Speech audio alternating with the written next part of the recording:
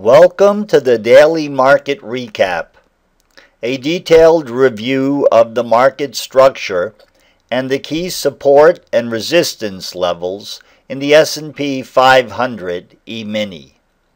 Today is Wednesday, November 13th, 2013. After rallying up to 1770 during Monday's session, S&P futures pulled back modestly off of the high and traded back down to 1758. Overnight, the S&P sold down to the 1754 price level at or near the midpoint of the developing distribution, the key price level that we indicated in Sunday's market structure.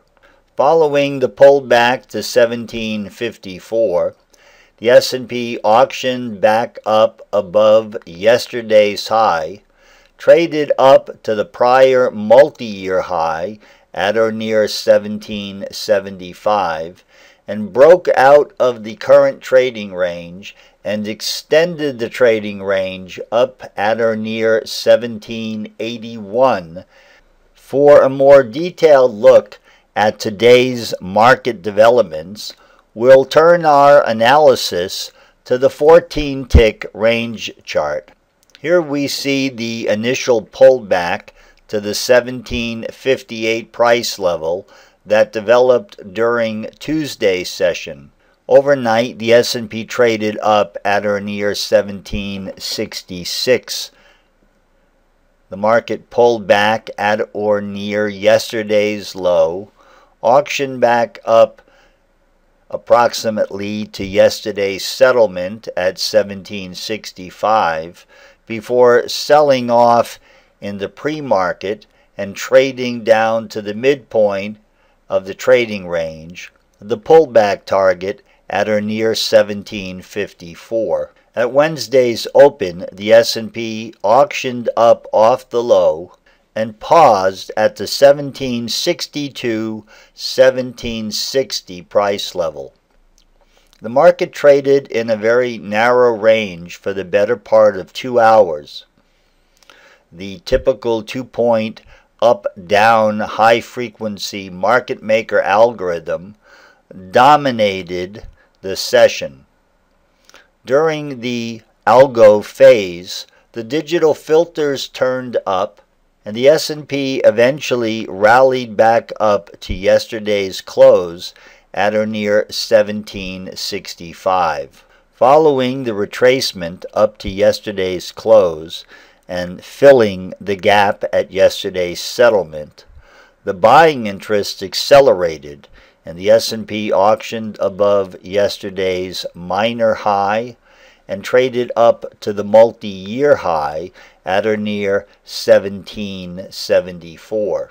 While this appears to be a straight-up move from the perspective of the 14-tick range chart, in fact, the development that you see here took several hours before the market finally moved higher. The breakout came late in the day and into the close. After hours, the market continued to move higher and traded up at or near 1783. In the context of the rally above today's low, and from the starting point of the up move that broke out of the narrow 2-point consolidation, the maximum likelihood upside estimate of our Gaussian model is located at 1785. For a brief historical perspective, we can take a look at previous market developments at multi-year highs. The normal course of market development in all financial markets is non-linear. That means in an uptrend, the market rallies and then corrects. The market rallies and then corrects, rallies and corrects. This is the normal pattern of market development. Markets do not trade in a straight line, And even when the primary trend is up, there are always corrections. Of course, the most recent correction that we can think of is the sell-off that we observed last week from the retracement to the previous multi-year high located up at 1775.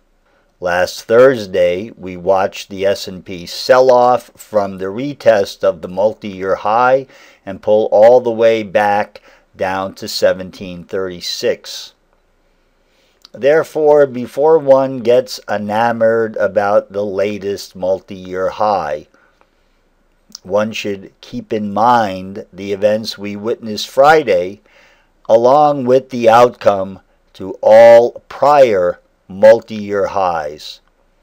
While this example only goes back to July, if one was to analyze a chart of the S&P 500 index from its inception, you would see the same pattern of nonlinear market development. Therefore, coming into tomorrow's session, we would expect to see the S&P pull back off its recent multi-year high. We should note that the fundamental factor associated with today's breakout were comments made by the new nominated Federal Reserve Chairperson, Janet Yellen. In several comments issued by Yellen today, she expressed her support for the unconventional, extraordinary, accommodative monetary policy, otherwise known as quantitative easing. In response to Yellen's comments today, the Asian markets are trading higher as well. Despite additional Fed stimulus, we would expect to see the market pull back off of this multi-year high, as it has pulled back off of every other multi-year high. Above the maximum likelihood estimate price level is the extreme price excursion target.